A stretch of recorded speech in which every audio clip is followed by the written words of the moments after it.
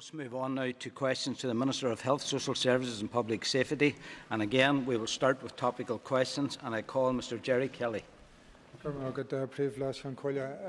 like to ask the Minister, in terms of the recent comments by British Care Minister Norman Lamb that 15 minutes of domiciliary care was in most cases completely inappropriate, and also the report by Leonard Cheshire, which said that short visits simply do not allow enough time to deliver a good quality care. Would the Minister agree that domiciliary care in the north of Ireland then needs to be reviewed, especially when it says that it relies most heavily on short care visits, and it needs an urgent review in terms of the elderly?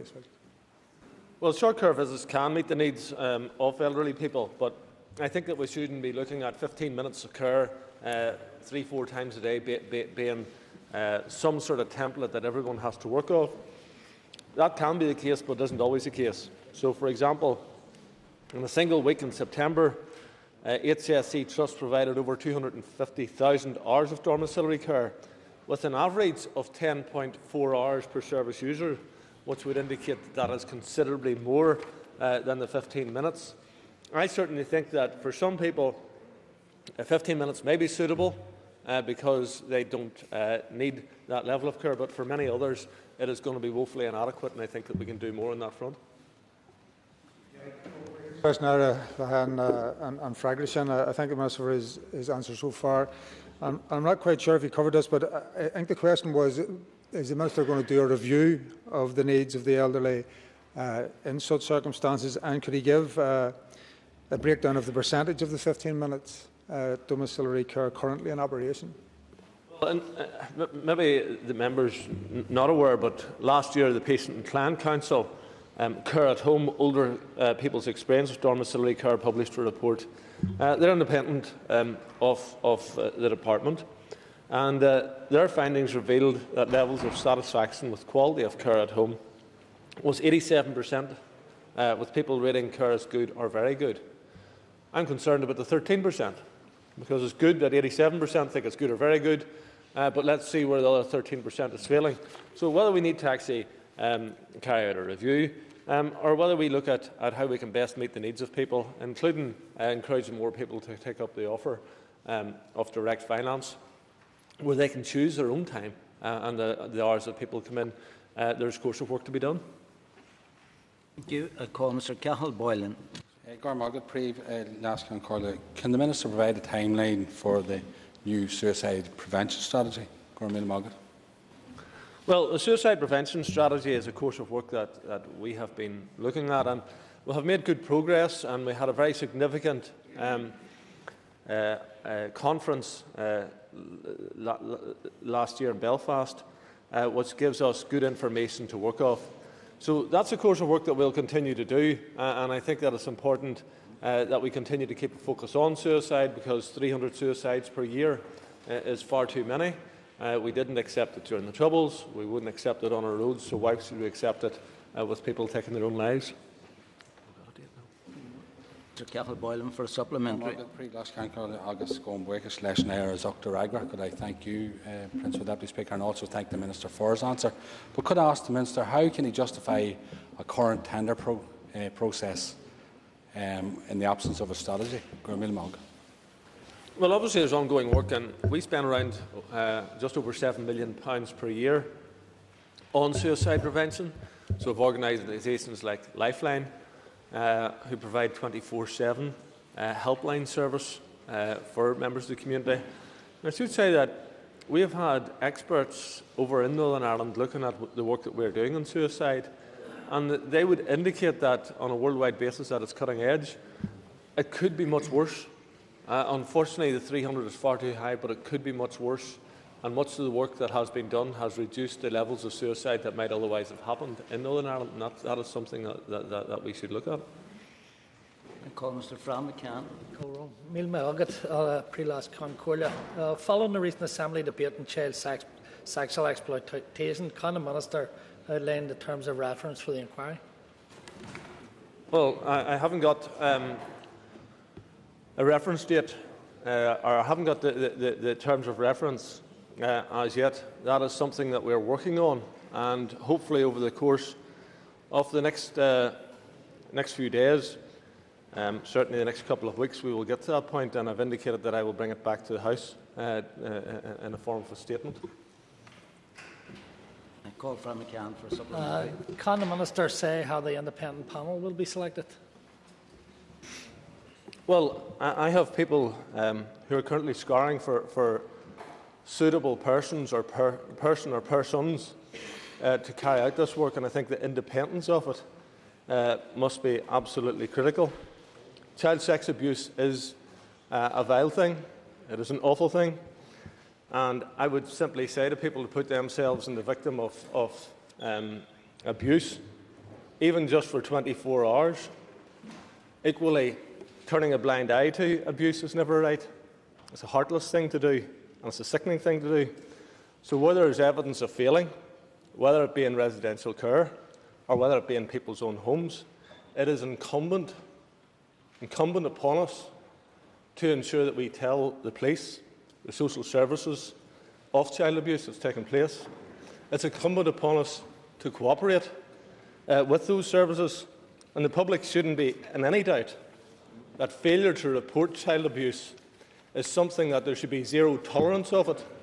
And that's why I met the Chief Constable yesterday to indicate that they hadn't done their job as well as they should have in terms of taking the message to the public that there is zero tolerance for child abuse, and there's zero tolerance for those who cover up child abuse. I am wholly opposed to any individual who would cover up child abuse. It is wrong, and it was wrong in Cardinal Daly's instance. And I note that many of the members' colleagues made comment when it was referenced to Cardinal Daly. I would challenge Martina Anderson, Martin McGuinness, Sue Ramsey and others who called for the Cardinal to step up to the mark today. Call Mr Basil McRae. Thank you, Principal Deputy Speaker. Could the Minister for Health tell us if he has any knowledge if the Belfast Trust has recruited cover for the 2 sexual health consultants currently on maternity leave, and if this has had any impact on waiting times? Well, thank the member for the question. One applicant did attend the interview and was offered a post as a locum for the new position, and they are expected to start at the beginning of September. Unfortunately, they declined the offer as they were offered a post in the south of England, and the Trust put the post back out to ad in May. Unfortunately, there was no applications, so all the clinics are currently being delivered by the consultant in post who's taking on additional activity. There are currently 4 full-time consultants at the Belfast Trust and 1 part-time at the South Eastern Trust. And RKIA has recently undertaken a review of specialist sexual health services in Northern Ireland, and that's due to be published in the near future. Mr Basil McRae for a supplementary. Thank you, Principal Deputy Speaker. Could the Minister tell me if he has sought any specific advice on the impact of the general lack of investment in sexual health and sexually transmitted disease, and whether this is because he has a personal moral stance on the issue? Yeah, I have a personal moral stance on the issue, and that is that if people are ill, they need help. And that's, I think, something that we should all take responsibility for, irrespective of someone's sexuality, their colour, creed or religion. Healthcare in Northern Ireland is free at the point of need, and I'm proud of that moral stance, by the way. In terms of sexual health, I think it is something that it is really important that we look at and that we address. I welcome the fact that RQIA are carrying out the work that they're doing, and I think it is a report that we should pay attention to. I think that there are opportunities for us to have a better sexual health service, including pregnancy advice and so forth. There may be opportunities to bring those services together and do it in a more efficient way, and there may be opportunities to do it in a less stigmatised way. So I'm happy to look at all of those issues. Thank you, Mr Deputy Speaker. Thank you. And I call Mr Michael McGimpsey. Thank you, Mr Deputy Speaker. Would the Minister join with me in praising those social services staff who have the responsibility for supporting our children, not least those children who are victims of sexual exploitation? and will he give those social services staff the support that they require? Well, I thank the member for the question, and he is absolutely right, because many people who work in social services are put in extremely difficult circumstances, in extremely difficult situations, and they do their best, and they don't always get it right, but they do their best. And I think that it's important that people always do their best, and that's why I think it is incumbent upon all of us to ensure and to drive and to not allow these things to pass under our notice without doing our best. And we should always ensure that children, which are our most valuable resource, receive the protection, the care, the support and the help that they need. In the issues that are very prevalent at the minute, I'd have to say that Áine Adams was let down by the RUC. She was let down by her uncle, Gerry Adams, and she has been let down to some extent by the PSNI. I welcome the fact that there was conviction in that case and the good work that was carried out by the PSNI and indeed the Public Prosecution Service in bringing Áine Adams to justice. But I do think that when it comes to the other issue of the cover-up of the crime, that the PSNI have questions to answer, and they need to have those questions answered in a very public way. That's why I believe the Ombudsman needs to look at the work of the PSNI to date. It's a very, very unusual set of circumstances, and I think that the PSNI should be asking for the Ombudsman to look at their work, and if they don't, I will, and I will be looking for independence to be applied in this case so that no one, and I mean no one in the public, has any sense that anybody is above the law. Because I don't care if it's a man on the street, if it's a Cardinal Minister. or it's a president, you're not above the law. Can I remind the Minister that the question was about support for care workers and you're completely and absolutely off the topic. I call Michael McGimpsey for a supplementary. Thank you, Mr Deputy Speaker. Bearing in mind that the issue is a criminal offence, and it is, I'm sure the Minister will agree, an issue that this House must be resolute on, but also in terms of cross-border cooperation, in terms of health, an issue that we would expect Dáil Éireann also to be resolute upon, so that the two of us can be presenting a common approach to this dreadful crime. And is it not unfortunate that the developments south of the border would indicate or would appear to call into question that House's resolution in terms of dealing with this issue in partnership with ourselves? I would welcome the cooperation that we have had with the Republic of Ireland on child sexual crime in recent times. And we did have a major conference in Armagh dealing with this issue. And I think that I would want to ensure that there is maximum cooperation between the Republic of Ireland and ourselves on this, because borders shouldn't stand in the way of protecting children. Nor indeed should walls stand in the way of protecting children. And we must all stand together in the fight against those who would seek to cause harm to our children and our young people. So whether they're in care homes, whether it's in schools, whether it's outside of those schools or care homes, or whether it's indeed in their own homes, we need to ensure that we stand against these individuals.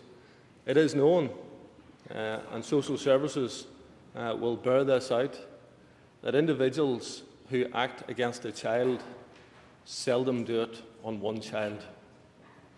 There is qualitative evidence which would indicate that they will do it in multiples of cases, perhaps 75 times. So to know that someone would be abusing a child and not do anything about it is leaving many, many other children to be the subject of that abuse. Order, and that's the end of the period for topical questions. We'll now move on to those oral questions that have been listed for the Minister, and I will call Mr Declan McAleer. Cast Everhane, question 1.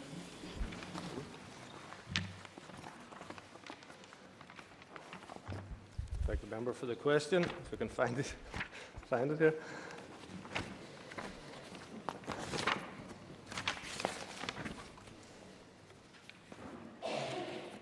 Apologies, Mr Deputy Speaker. You got it there next time. A key objective for my department and for health and social care organisations is to live within available resources, whilst also ensuring that services are delivered in a safe, sustainable and effective way.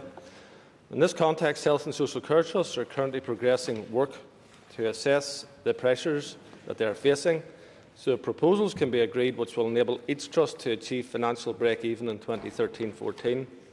The trust plans are currently in draft form as there continues to be focused and purposeful engagement between my department, the Health and Social Care Board and each individual trust. Once agreement has been reached, the plans will be finalised for my consideration. Thanks. Michael Lear for the supplementary. Thank the Minister. Can the Minister confirm what are the exact amount of savings to be found across all of the trusts, and if this will be impact assessed?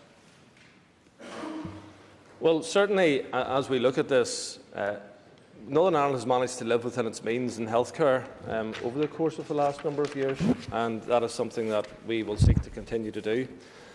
Many of the things that were being proposed are things that I wouldn't find acceptable. So that is something that we will be giving consideration to. I continue to be in discussions with the Finance Minister in relation to monitoring rounds, but nobody should be under any doubt that we are under considerable pressure in terms of health and social care in meeting the public expectations within the budgets that we have. Transforming your care will help the situation, but that is something that is going to take time to roll out. And therefore we need to continue to carry out necessary works to ensure that we get to the point where we can live within our means. I call Mr Pat Ramsey.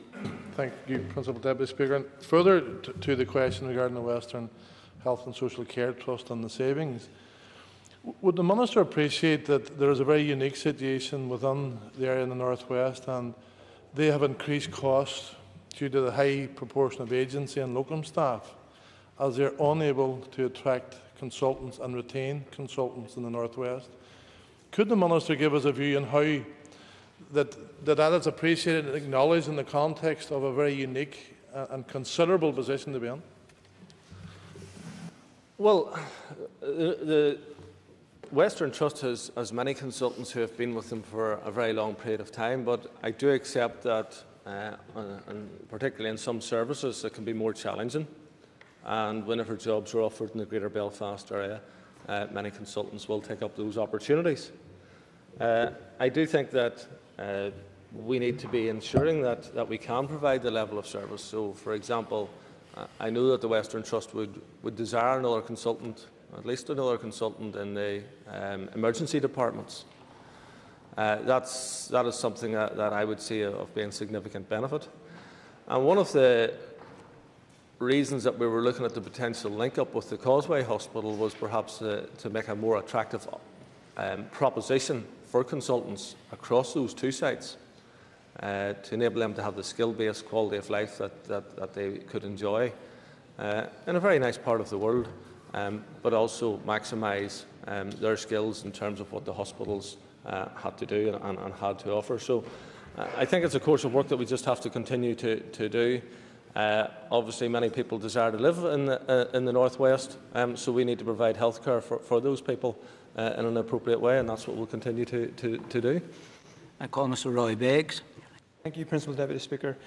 The original question asks about savings that the trusts are making, but would the Minister accept that when health service staff are advising vulnerable families that their respite care is being cut in half, that it is clearly cuts that are being made, and short-term cuts which will endanger the health and well-being and even the stability of some families who are caring 24/7?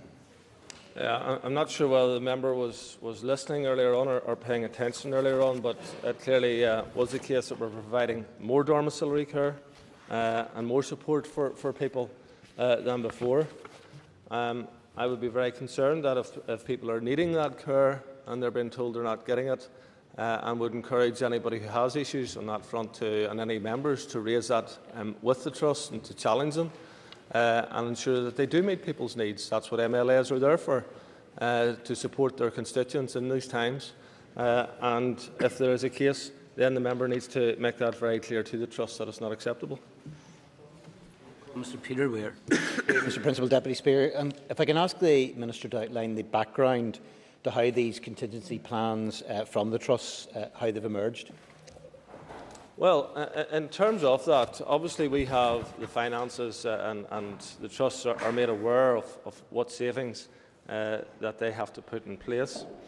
And they, at the end of the fourth month, in response to emerging overall financial position, the Health and Social Care Board requested all trusts to provide contingency plans to include a detailed build-up of the factors leading to any projected deficit, and also to detail trust proposals to break even, including potential impact on performance targets. And those were received in late August, and what the original questioner referred to. So the Health and Social Care Board and departmental staff reviewed these plans, noted a wide range of proposals that would be considered high risk with regard to achievability, and also would have a significant impact on performance and service resilience. The HSEB's conclusion and ours was that these plans were unacceptable, as they would create service continuity concerns and impact on waiting lists and times for elective care and social care. And trusts were therefore asked to submit revised contingency plans on 27th of September, and these are currently undergoing scrutiny by the Department and HSCB colleagues. So people needn't get too perplexed about these plans as yet, because I don't intend to have our services diminished. Before we move on, can I just notify members that questions 3, 8 and 9 have been withdrawn, and I call Mr Dominic Bradley. Question number 2. I set out my intentions in response to contributions to the debate on the 28th of May, again in response to Mr Kelly's question of the 17th of June, and they have not changed. I'll continue to use all the options available to me, including the independent sector, to drive down waiting lists and provide the best possible care for all our citizens. I will not introduce legislation that would prevent me from responding in a flexible manner to any healthcare issues that may arise. Transforming our care sets out a compelling case for changes to our health and social care system, and that has been widely accepted by those who work in the sector and by the communities they serve. We need to make changes required to improve patient experience in care, and we need to do it in a transparent and a sensitive way, and I remain committed to do so. Thank you, and I call Mr Dominic Bradley.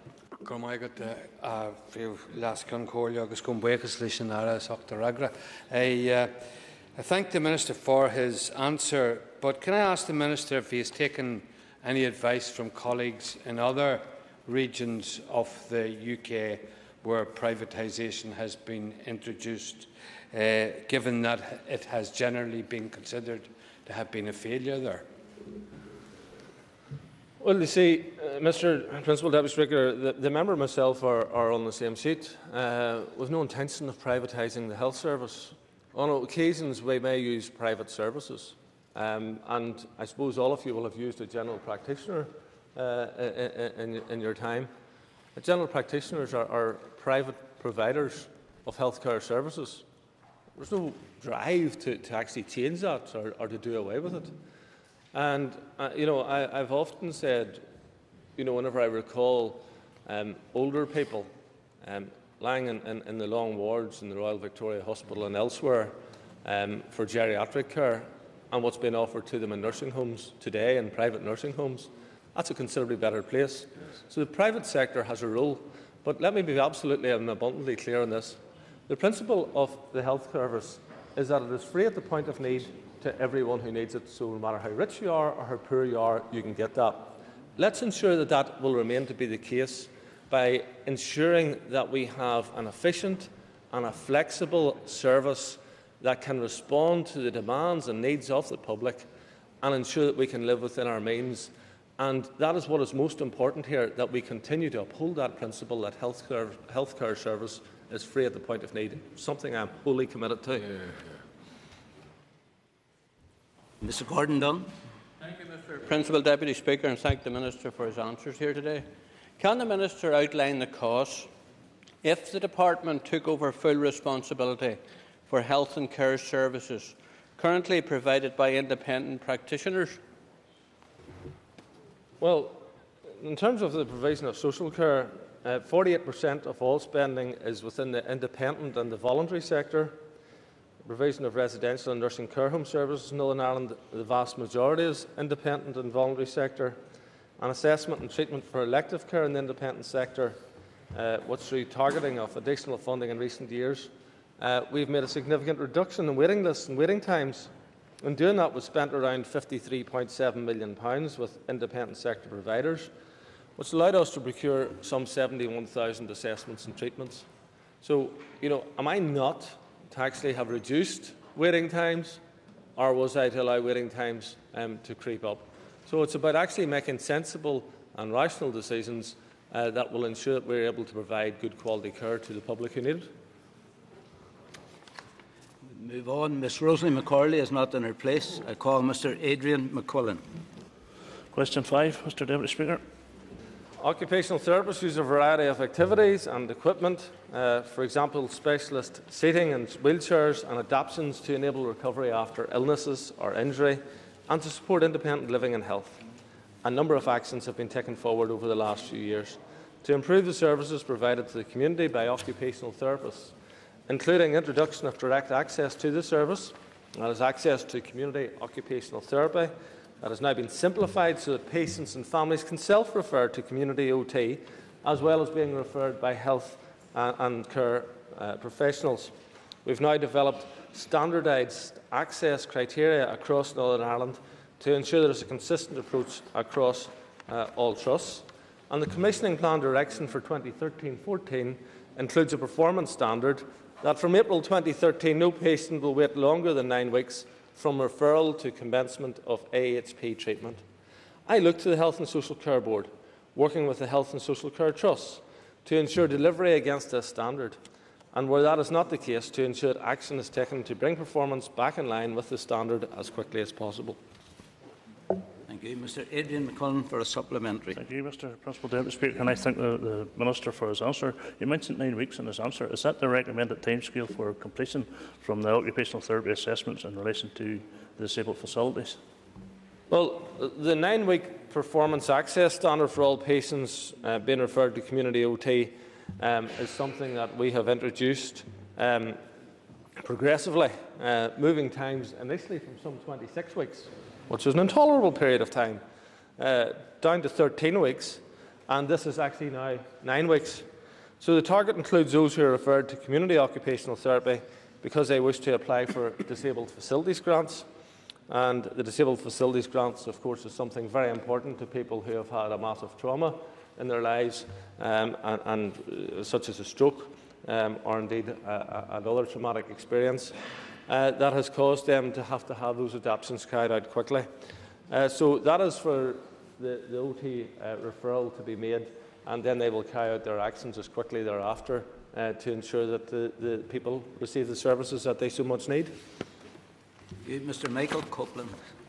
Thank you very much, Mr Principal Deputy Speaker, and I thank the Minister for his answers thus far. Minister, several times during your previous answers you made reference to domiciliary care and the changes that will bring. Would you agree with me that it also must cause us to re-examine the role and revitalise the role of re-enabling occupational therapists? And could you advise how many additional occupational therapists have been employed since you became Minister? Well, re-ablement is something that is absolutely critical, and we want to ensure that people who, for example, have had a fall, an elderly person who has had a fall, it was far too easy for those people to end up in a residential care home previously. And re-ablement will very often get those people back on their feet and allow them to resume a normal life again. And it may be that the introduction of some adaptations to a household can make all of the difference for someone like that. So it's absolutely essential that we have the appropriate occupational health response, and that is why we have set out to challenge the time wait that previously took place. I think all MLAs will have come across this, that someone was needing the adaptations made, but they were being confined and weren't able to do it, and that's why we set out to reduce the 26-week wait to 9 weeks. I greatly appreciate the support that I've received from occupational therapists in achieving it, and I work very closely with the AHP services and indeed the bodies that represent them in identifying their needs for the numbers of occupational therapists that are appropriate. Mr Loris Kelly. Thank you, Mr Principal Deputy Speaker, and I have to declare an interest as a former occupational therapist. Minister, would you commit to make a statement to the House in relation to occupational therapy services, in particular in perhaps the new year, and outline how this target has been reached and whether or not there is any further investment to go to occupational therapy, and give particular reference to the child development clinics where there is substantial waiting time between the time of initial meeting with an occupational therapist and treatment commencing? Certainly, one of the early things that happened whenever I became Health Minister was meeting a number of people who were allied health professionals who were indicating the sort of services that they could provide, and it immediately struck me that here we have services that can actually make a really major impact on people's lives and perhaps reduce their need for going to hospital, their need to see doctors, their need to see consultants. So I actually think allied health professionals right across the range provide excellent value for money. And that's why we've produced an allied health professional strategy. And I believe that that will lead to improved care as the trusts start to implement that strategy. And it's something that certainly we should be applying pressure on to ensure that the trusts do implement the strategy as fully as is practical in each area. Call Mr McGee Brady. Chair Severy Share, question 6. Yeah, that's not a thing. In my statement to the House on the 19th of March 2013, I advised members of the outcome of the consultation exercise on the proposals contained in Transforming Your Care Vision to Action, and confirmed there would be no major service change without further specific consultation where appropriate.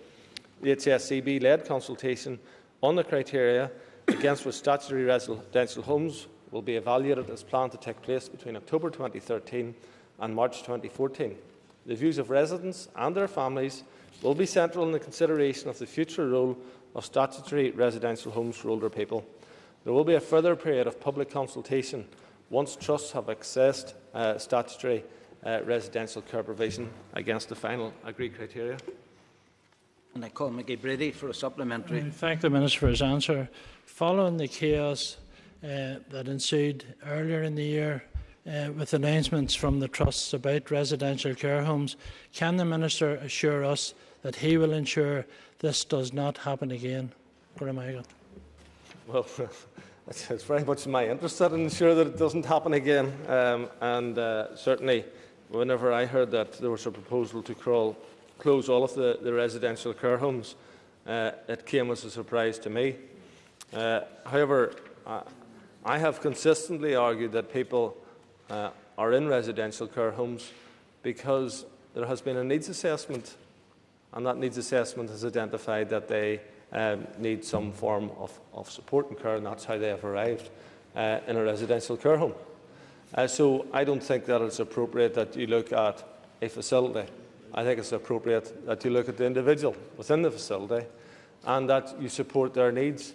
And if their needs are best supported within a residential care home that they're living in, then that's what we should seek to do, and seek to support them in the residential care home where they're currently living.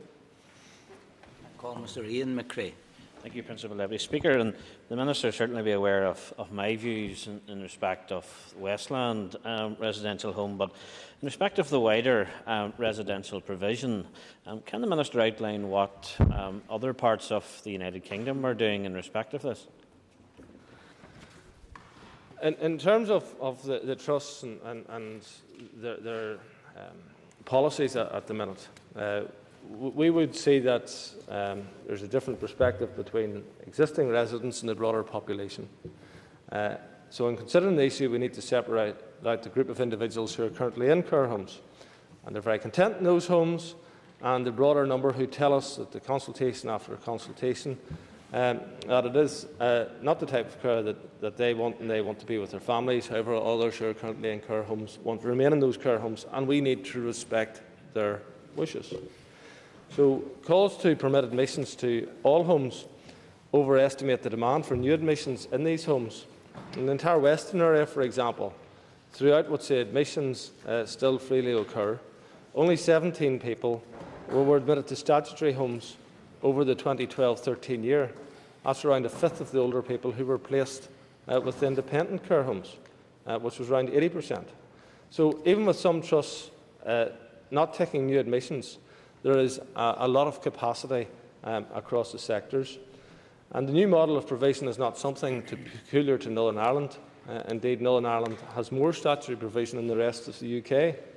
So in England, for example, people aged over 65 cared for in residential homes, that accounted for around 8.3%.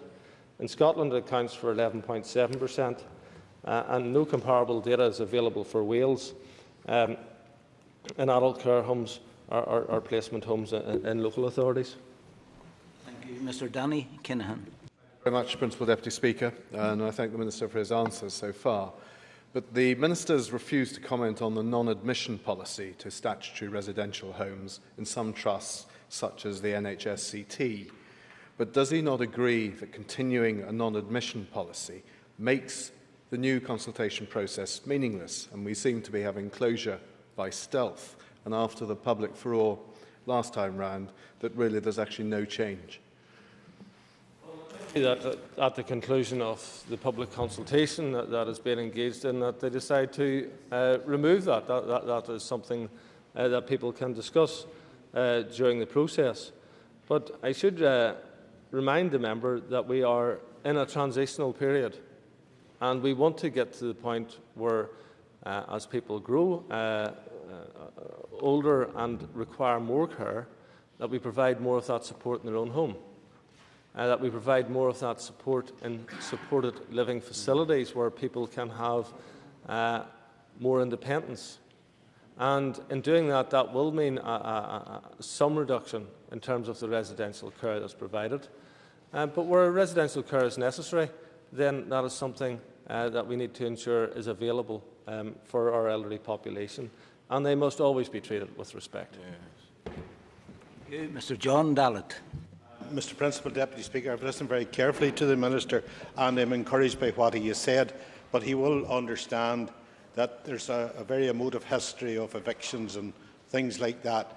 So, for the record, perhaps for the last time, could the Minister give this House a guarantee that no elderly person will be forced from their present residential home into somewhere else that they don't wish to go? It's not my intention to evict any elderly person from residential care that are currently in residential care. I want to ensure that all elderly people are treated with dignity and with respect, and that they are treated as adults in terms of the decision-making process, and that people are not talking down to them. I think that we all have a vested interest in ensuring that we take care of the elderly, because, all being well, we will make it till we're elderly ourselves someday, and we will want to be treated with the respect that I have just outlined. Thank you. I call Mr Jim Allister. Question 7.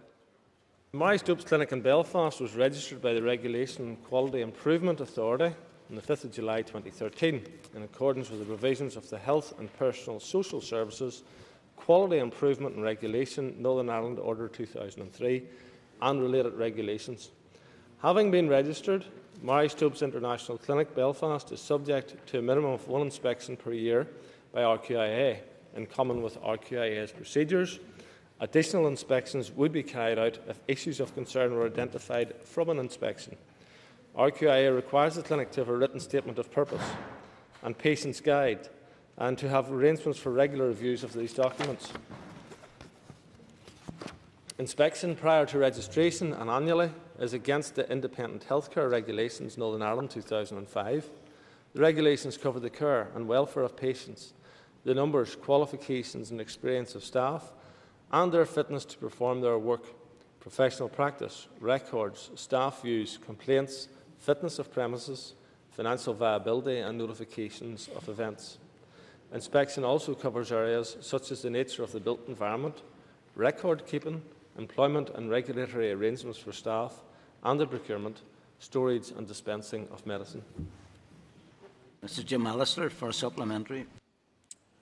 So 1 year on, is it the case that given the limitation of RQIA's role, that neither the Minister nor the Assembly can know how many abortions have been carried out in the clinic, how many people have been referred for late abortions to GB, how much money this agency has made out of the killing of the unborn? And would the Minister agree that if we had true accountability, then we would know the answer to those, and that it is a shame that the pro-abortion minority in this House have allowed this situation to continue? It's for the Minister to decide, but supplementary question, it's the singular question that we're supposed to deal with. Well, I've raised a number of issues with officials around having statutory assurance that the law is being adhered to and that the RQIA is fulfilling its statutory duties. So my officials are engaging with RQIA on this matter, and I want to have the maximum assurance, and there are a range of powers that I'm looking at. I should say that the Justice Minister, because as the member very well knows, this is currently dealt with under the criminal law. The Justice Minister indicated to this House that he would bring a paper to the Executive on ensuring the law on abortion is upheld. I look forward to seeing that document and would want that document be delivered to the Executive at the earliest possible opportunity, because we did, and many of us did, rightly oppose the fact that we had an organisation that was carrying out these services and had the ability to carry out these services in an unregulated way. And that's something which I regard as wholly unsatisfactory.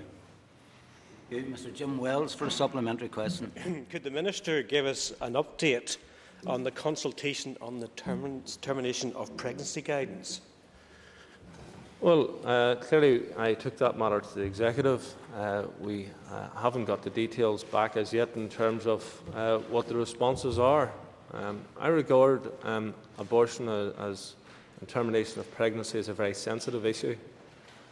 For some people, having to have a termination of pregnancy is the worst thing possible for them, and they're put into desperately difficult circumstances where they want to have a child, and for some reasons, on occasions, they have to have a termination of pregnancy, and that is a devastating thing to happen to a couple who are expecting. For others, they think that termination of pregnancy is something that they can use as a contraception. And that is not what we are about in Northern Ireland, and it's not what we should ever be about in Northern Ireland. There is many means of contraception. Termination of pregnancy should never be that means. And I read in one of the papers, I hope that it's not accurate, but that they believe that the law in England allows for termination on a gender basis. I can assure you, Mr Speaker, that when I was privileged to have my children, I was glad of every one of them, irrespective of whether they're a boy or a girl. And I just think it is so despicable that that could ever be the case, and will wholly resist that ever happening in Northern Ireland. Call Mr Alban McGuinness. Thank you, Mr. Principal Deputy Speaker, and I thank the Minister for his interesting answers. Could the Minister explain why there is such a delay in proposals coming from the Department of Justice in relation to this issue? Because it seems to me that that is at the heart of this matter.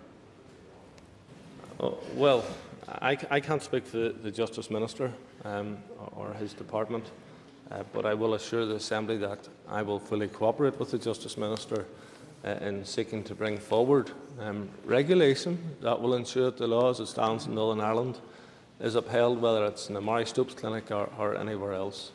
And I think that's very important, that if we have law that is applied fairly, it is applied appropriately and consistently, irrespective of where people happen to be receiving treatment. Order, and that's time is up for questions to the Minister.